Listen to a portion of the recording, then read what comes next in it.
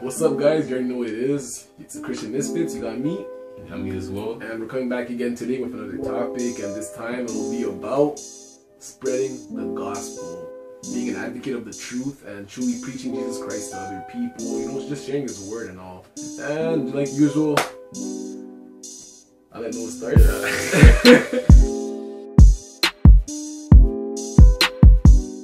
Spreading the gospel, there's a lot of things to say about spreading the gospel. I think the way I'm going to start it off, just to say that it's something that's done for every follower of Christ to do, because like I always say, it's not for a few people to do it, but we're all called to do it as followers of Christ. You know, I have so many friends that always tell me like, oh man, like, you know, the stuff you say on that, it's crazy, people really need to hear it, and like, I'm like, yeah, it could be you too, because we're all called to do it. It's not only a few. Yep. And I believe it's in Matthew 28.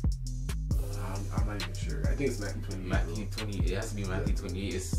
I'm gonna go and check, see what it says. But that's when Jesus talks to His disciples, and He tells His disciples to go and make disciples in the nations. You know, I think I said this a couple videos back, and in that they had to preach the news, the good news, and that's Jesus Christ Himself. And the word says in Matthew chapter 28 verse 19, therefore go and make disciples of all nations, baptizing them in the name of the Father and the Son and of the Holy Spirit, teaching them to obey everything that I've commanded you. Look, I myself will be with you every day until the end of this present age. You see, that verse itself, it proves that we're all supposed to be doing something. You know, it's impossible for a Christian that's just saved and then they just relax, they do what they usually do, or they just go to school and then they go and work and they pay bills and work's done, they die, and that's it. No, like, the people that are living till this day, like, we have a purpose, like I always say, and there's a calling when it comes to this. And God, one thing that He commanded us to do is to go and make disciples. You know, it's important to do those things. That's why you see a few churches that tells you to, you know, they do some of these ministries to go and actually evangelize some people. What is it called again? I think they do reaching out. Outreach. That's what it is. Outreach. Outreach.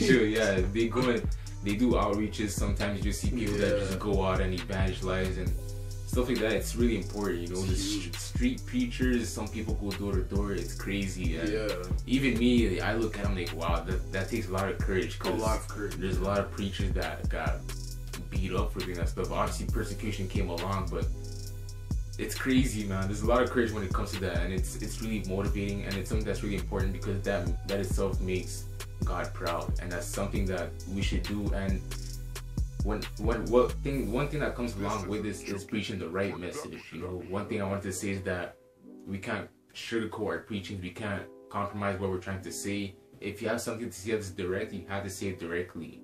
Sure, you can say what you've been through and stuff, but at a point there's no limits. Basically, you have to tell them straight up the way it is. If a person's getting hit by a train, I always bring up this example. If a person's about to get hit by a train, you're not gonna go there and be like, hey, you have two decisions, man. It's either you wanna get hit by the train, but you know, like, go at your own pace. You could just wait, and if anything, hopefully everything will be fine. No, that basically itself is hiding the truth. You have to go out and yell at the person. Okay, not in that case. But you have to yell and be like, hey, in that case, you have to yell at them. But when it comes to actually evangelizing to someone, you don't necessarily have to yell at them and be like, hey, stop what you're doing. No, you basically give them the warning. That's basically what I'm trying to say. Just like sense of emergency. Yeah, because it's important for these people to be saved. And when it comes to saying the truth, of course, not everyone's gonna like the truth, because truth hurts. Yeah, the truth hurts. A lot of people don't like the truth, but once you preach the true message, then it's gonna stay in their minds. Trust me. If I told Yvonne something that was sugarcoated, he won't take it as serious. But if I told Yvonne something that was offensive, then there's a chance that he'd be angry. There's a chance that he'd be mad or whatever. But by the time we leave, and he'll just be there, he's gonna reflect. He's gonna think about it. And by the time he's gonna be like, oh, you know what, maybe what he said was true.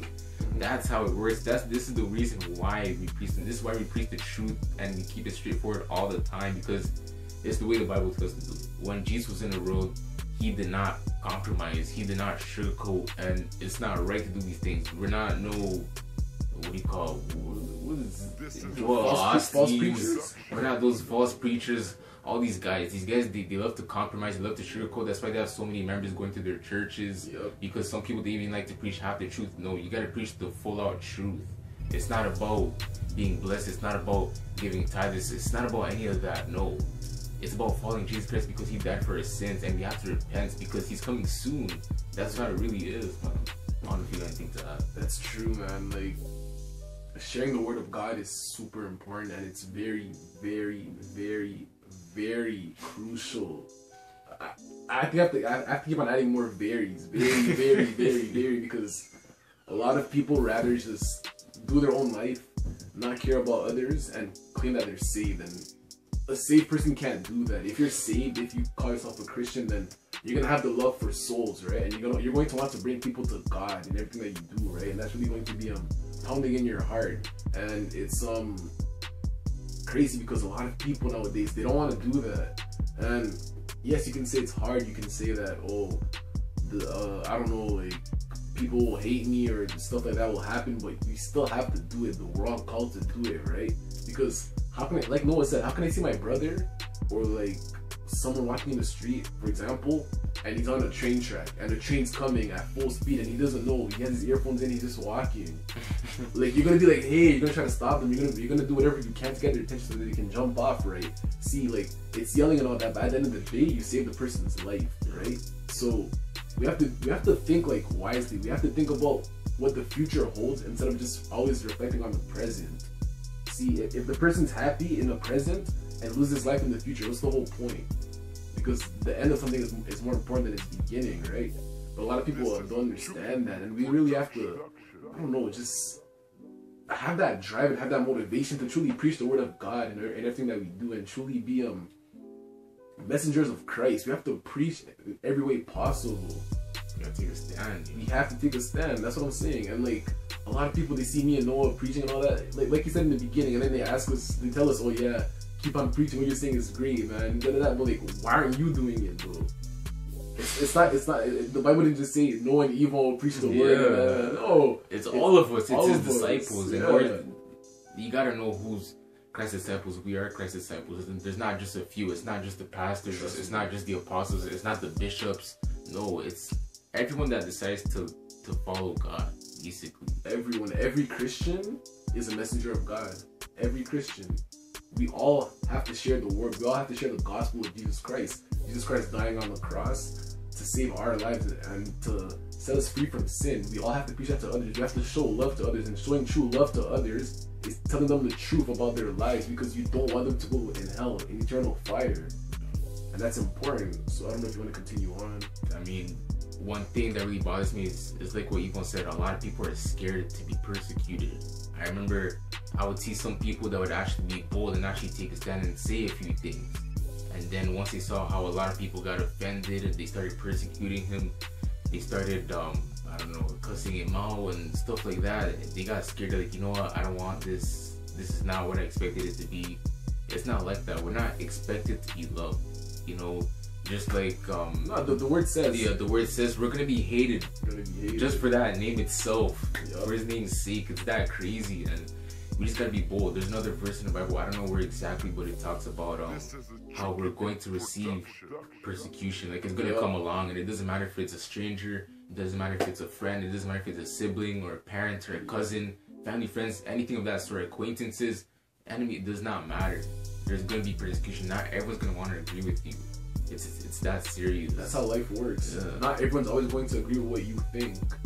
But if you follow the word of God and you follow it at 100%, you wouldn't care about what other people think, right?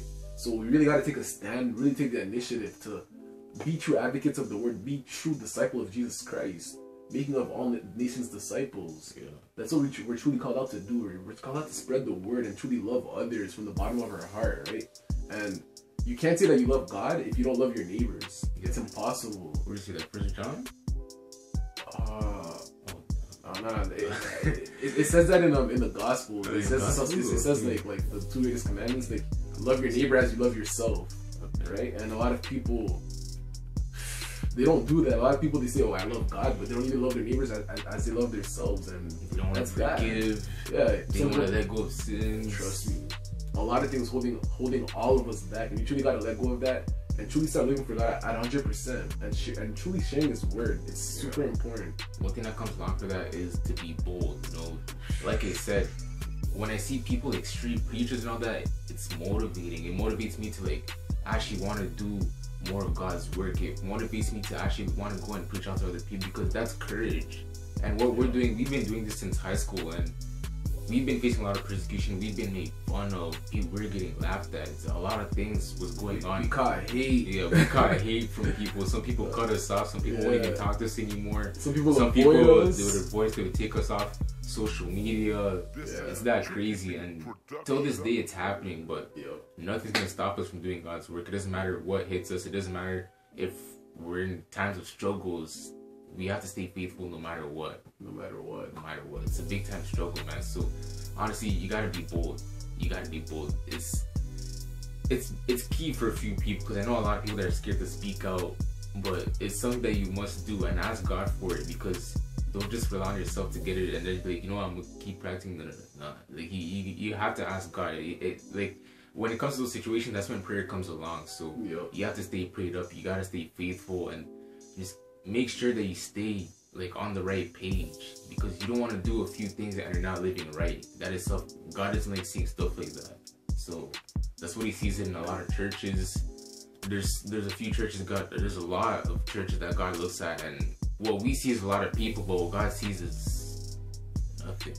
And that's sad. Yeah, that's how a lot of people are in the world right now, and they don't even like the true message. They're just all blinded by who knows. Like, they're blinded by anything nowadays. It's crazy. If you check out the trends they see on social media, it's crazy. Like, there's a lot of nonsense going on, and boldness comes to this, and preaching the right message, do it in the right way. Do not sugarcoat. I encourage you not to sugarcoat, because I remember doing that a few times, and some people, they just went back to what they're usually doing, man.